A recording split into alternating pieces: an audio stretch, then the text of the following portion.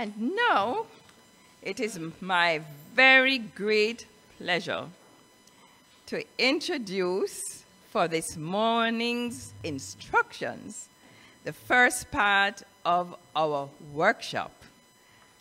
Rev John Scott will guide us through, and I hope you have all come with your pens. I know there's paper there's a flyer with paper, because he really is going to instruct us to do work between now and Monday, so we come fully prepared for a really uplifting, inspiring, transformative workshop 2021. Our beloved John Scott, Reverend John Scott, I invite you to come forward and thrill us with your message.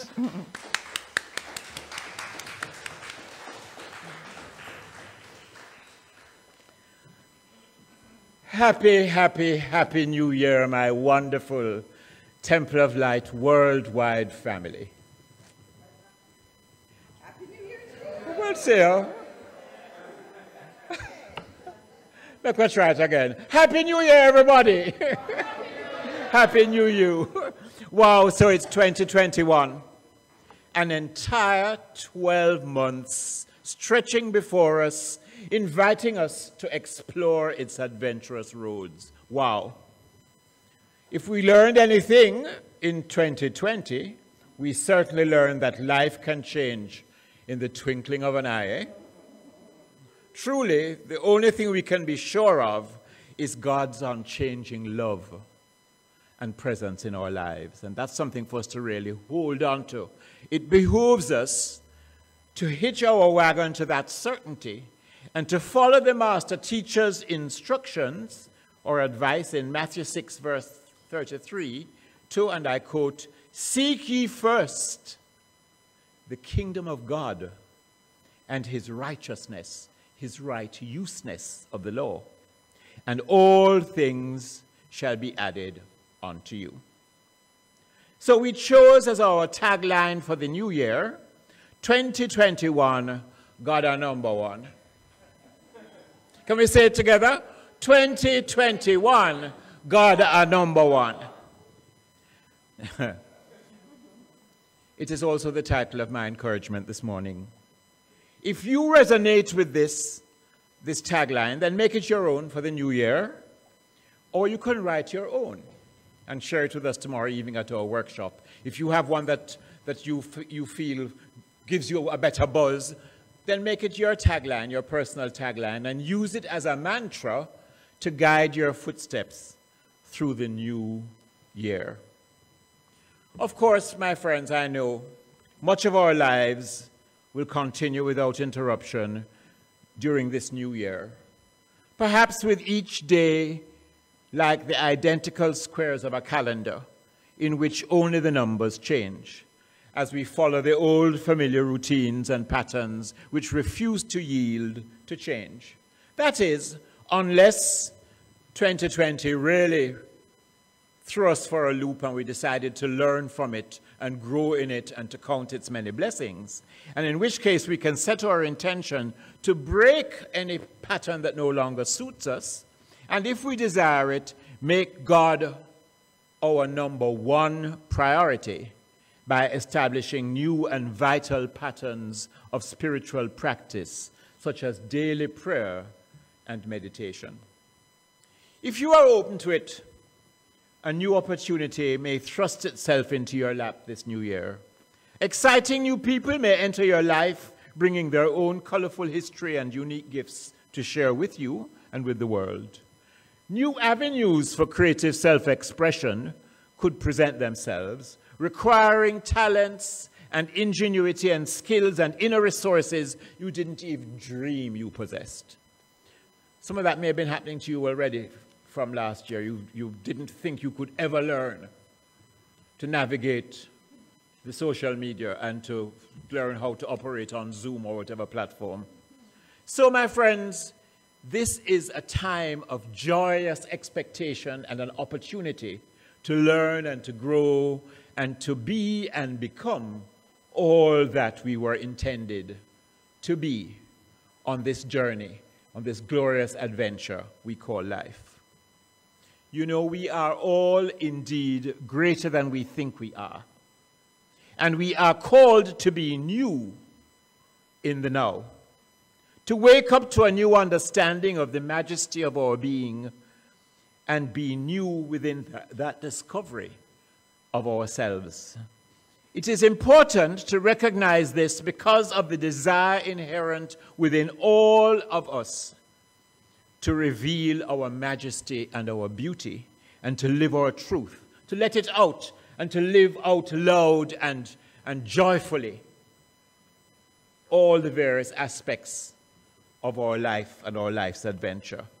And so, my friends, no matter how your lifescape shifts and changes, its spiritual foundation has to be a reliance on that inner presence and power, which Jesus the Master called Father, and which is called by so many names and worshipped in so many different ways all across the world by so many different cultures and so many different peoples, but it is ever the one. God is indeed number one. And the most important aspect of your life and the central spiritual necessity in your life, I want to suggest to you this morning, is your relationship, your personal relationship with God.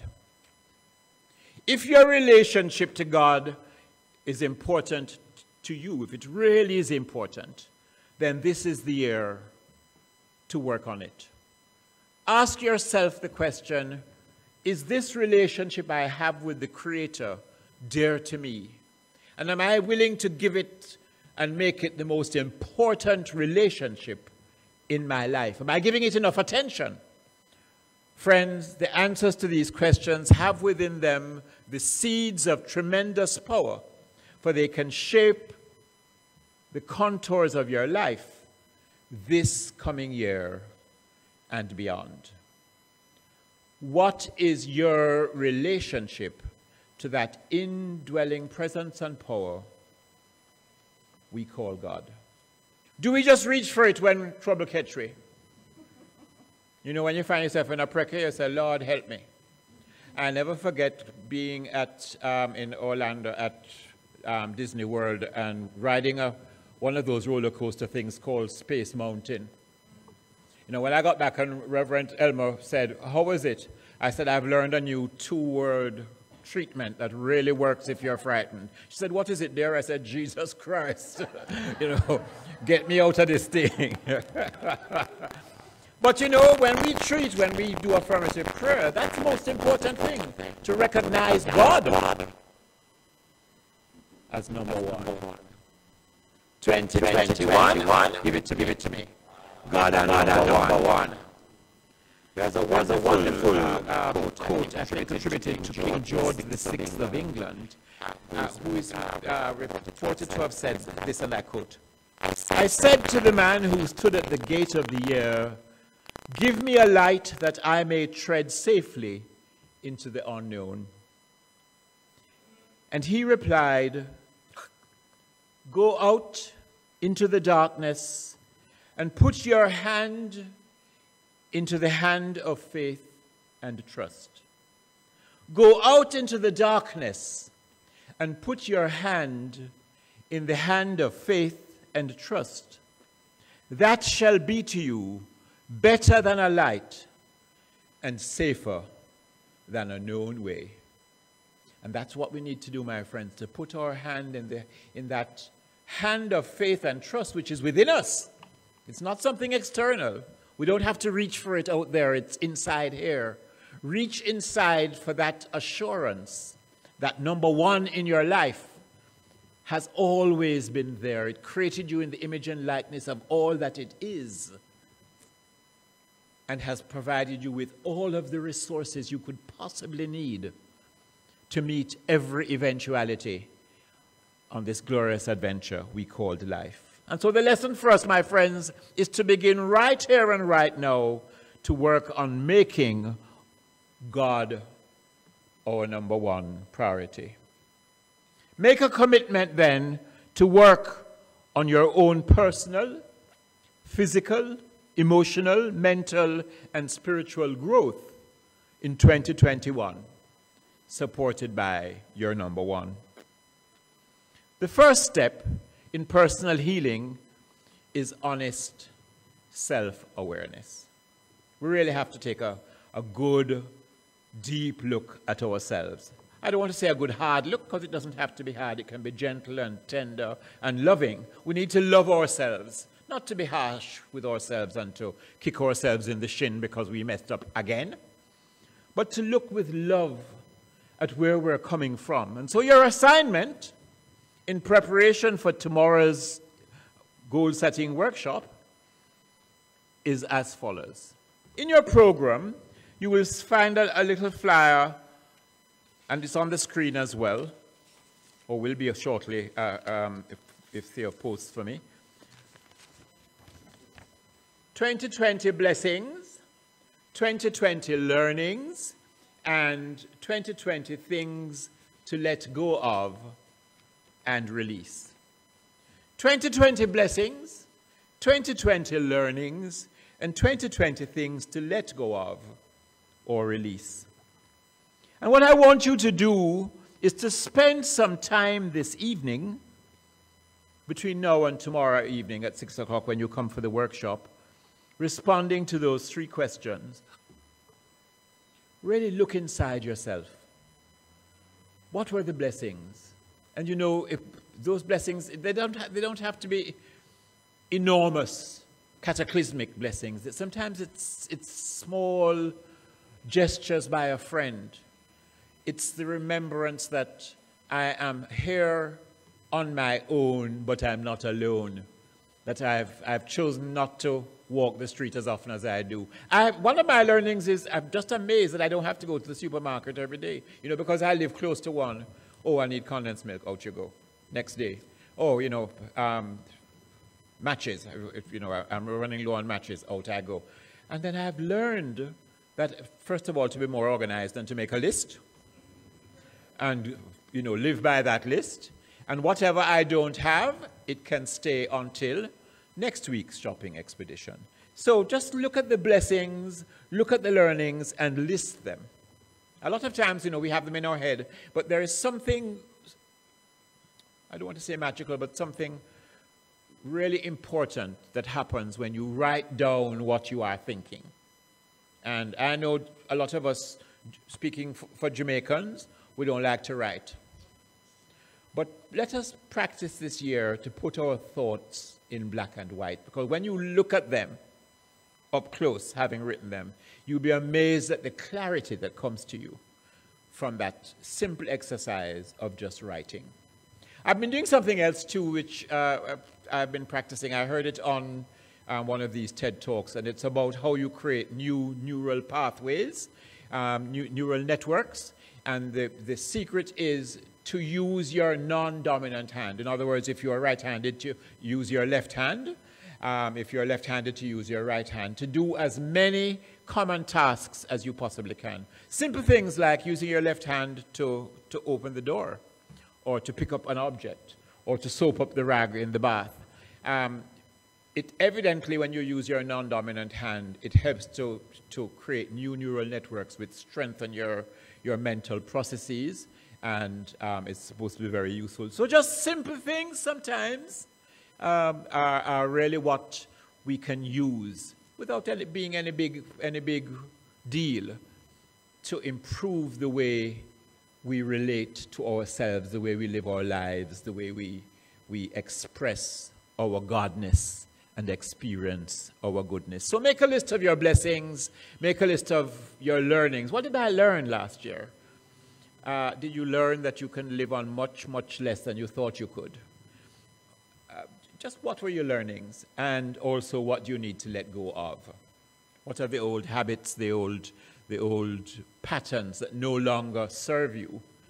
And bring that list with you to the workshop tomorrow evening. And if you haven't received the link, please send us an email to templeoflight@cwjamaica.com, and we'll be sure to get it to you tomorrow morning first thing.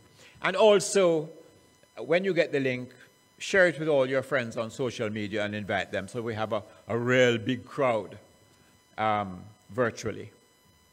And so back to your assignment. Pay special attention, my friends, to where in your life you seem to have those stuck patterns I mentioned that are blocking your progress. I find that a lot of times that happens with people. You know, you start out the new year and you know, yes, I'm going to do this and I'm going to exercise and I'm going to walk every day for 5 days a week. Well, maybe just 3. Well, I missed 2 days already, so maybe I'll just make it once a week. And before you know what, you're not walking at all. And that happens every year. You know, we repeat the patterns. Look at those repeat patterns because they are indications of underlying emotional pain which can be healed.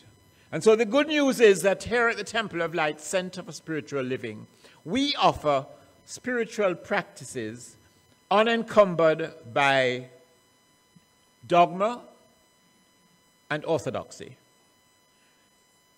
so that you can work on those areas of your life that are important for you to improve, to change, and to live out fully. So refuse, my friends, to spend another year repeating the same old patterns. Tomorrow evening, practitioner Sandra Cooper and I will lead us through the process of letting go the old, unwanted baggage and embracing the wonderful new experiences we desire, we deserve, and that we should have as we begin actualizing our biggest dreams for 2021 and beyond. Don't miss that workshop. Please be with us tomorrow evening. Ralph Waldo Emerson, the American poet, essayist, and philosopher who led the transcendentalist movement of the mid-19th century, said that one side of us, I love this, opens to the divine. One side of us opens to the divine. Quote, "Into every intelligence there is a door which is never closed, through which the Creator passes." There's a door through which the Creator passes into your consciousness. So tomorrow evening, after you have established your goals for the new year in the powerful, prayerful atmosphere of our workshop, set your intention to attend a Science of Mind class this year. The Science of Mind classes are very, very, very key if you want to go beyond just the inspiration of a Sunday morning talk, which is wonderful, and the fellowship and the sharing on a Sunday, to a deeper understanding of your relationship with that indwelling presence and power, which we have named number 1. So set your intention to come to a class this year. And also, in addition to attending a Sunday service, check out Monday mornings in the garden with me. It's 10 minutes. Or Tuesday evenings, bring your prayer requests for a 3/4 hour of touching base at a deeper level with Spirit. And some wonderful, wonderful messages come on a Tuesday evening, which are just a shot in the arm for our intentions and for our midweek journey. And then on Thursday evenings, there is prayer power. I don't know how many of you have been to a prayer power. It's now on Zoom, but it is an hour of pure peace and pure connectivity in which if you feel moved, you can pray, but you can just be there and chill while Steve Golding, our practitioner, blesses us with the most amazing and inspirational music. And my friends, there is one other practice which we teach here, but which we have not for a few years done collectively, and I'm determined to rectify it this year. And that is the powerful practice of meditation. If you don't meditate, if you're not a meditator, give yourself the gift in 2021. Call our office or email us at Temple of Light at cwjamaica.com. Thank you. And let us know, and I'll be happy to set an appointment with you to teach you to meditate. I can tell you that it is one of the most important portals. In fact, I dare say it is the most important way of accessing number one. Joel S. Goldsmith, the monumental teacher of practical mysticism, in his book, The Heart of Mysticism, emphasizes the importance of meditation. He says that it is only through meditation that we are enabled to find God. He writes, and I quote, "The act of meditation is solely for the purpose of quieting us into a state of peace and serenity in which we become receptive to the Word of God, unfolding and revealing itself in and as your consciousness." Very important. Goldsmith insists that when we meditate, we must leave our problems and concerns at the door and enter into the sacred place within to hear the still small voice. And we enter with the attitude that we are seeking only the kingdom of God and its righteousness. So in 2021, with God as number one, when difficulties arise, just say to the problem or to the situation, "I have meat to eat that you know not of." Tell every problem in your life and every challenge and every situation, "I have meat to eat that you know not of." And my friend, that meat is the Word of God, which is the meat, your wine, your water, your home eternal in the heavens. Number one is your absolute assurance that your feet will be kept upon the perfect path, and that with the right use of the law, all things that you desire will be added unto you. I have meat to eat that you know not of. Let's say it together. I have meat to eat that you know not of. In a half voice. I have meat to eat that you know not of. In a whisper. I have meat to eat that you know not of. And in your heart, I heard Sandra Cooper saying that I know not of. Yes, I have meat to eat.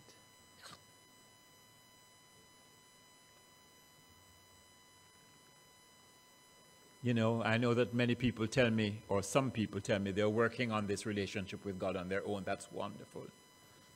But there is an energy and a love and a spirit that we generate when we gather in communion, in common union with each other, which is absolutely transformative. Whether we meet in person here in the sanctuary or we connect on the World Wide Web, that coming together of our collective consciousness is the power that can transform this world from humankind to Godkind. And that is really our divine Dharma. It is why we are here. So set your intention that in 2021, God are number one. A year in which you will dive deep inside to discover and reveal the spiritual pattern you want to create for yourself and to share in a world that truly works for all.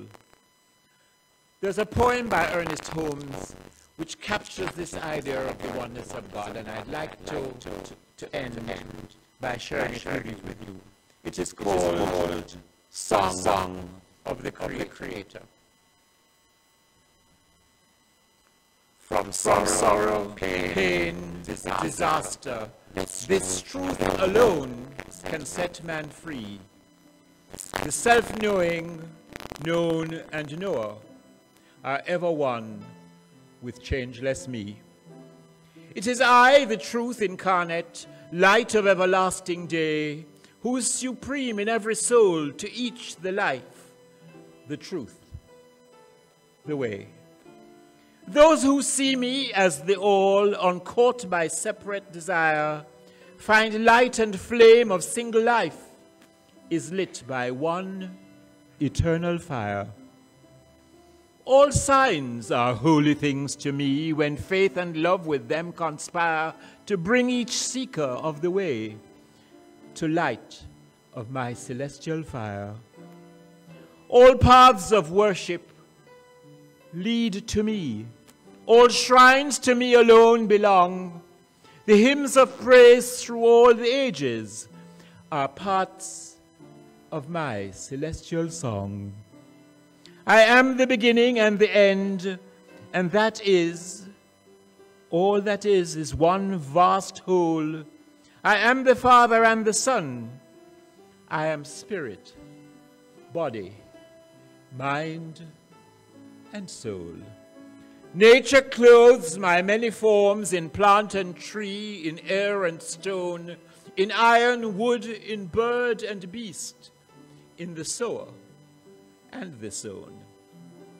Smaller than the smallest atom, larger than the greatest sea, the moving force in each and all, the pageant and the pageantry.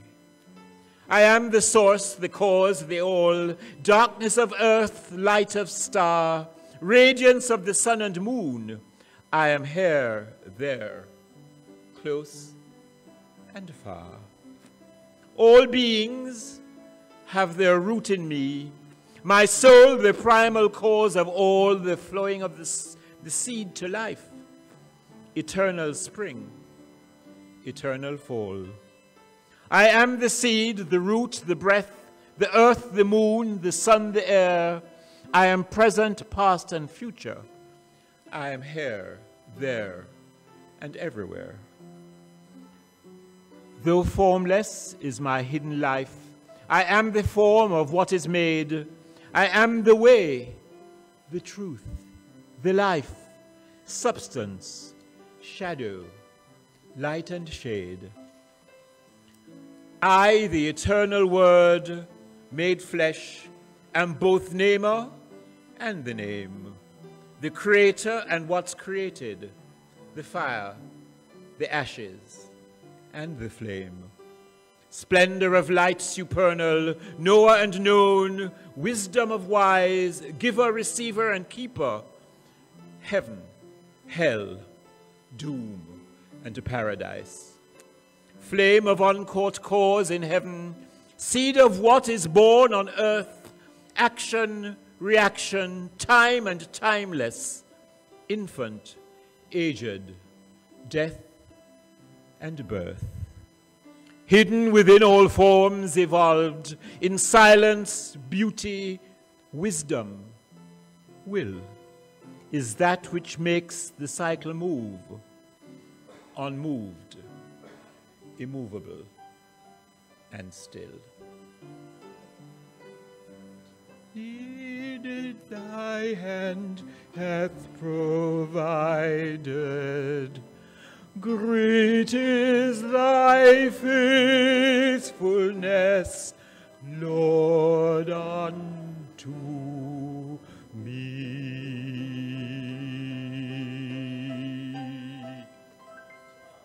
Namaste.